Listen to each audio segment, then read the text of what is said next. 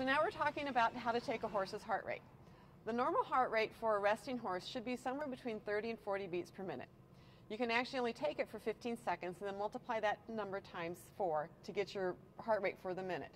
Now there's a variety of different things that can elevate a horse's heart rate, such as if he's in any kind of pain, that will elevate it. Anytime you work him, get him excited, those types of things. And also if the horse potentially is some kind of sickness. Now, where can you take the horse's heart rate? If you happen to have a stethoscope, you can take that actually sternally down in this location here. All right?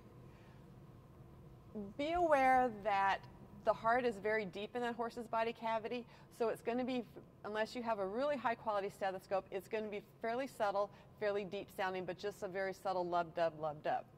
If you don't have a stethoscope, the other places you can take their heart rate are here underneath the jaw. You can feel with the veins there, or you can also come down here into the horse's fetlock and feel it there, to the inside of his fetlock.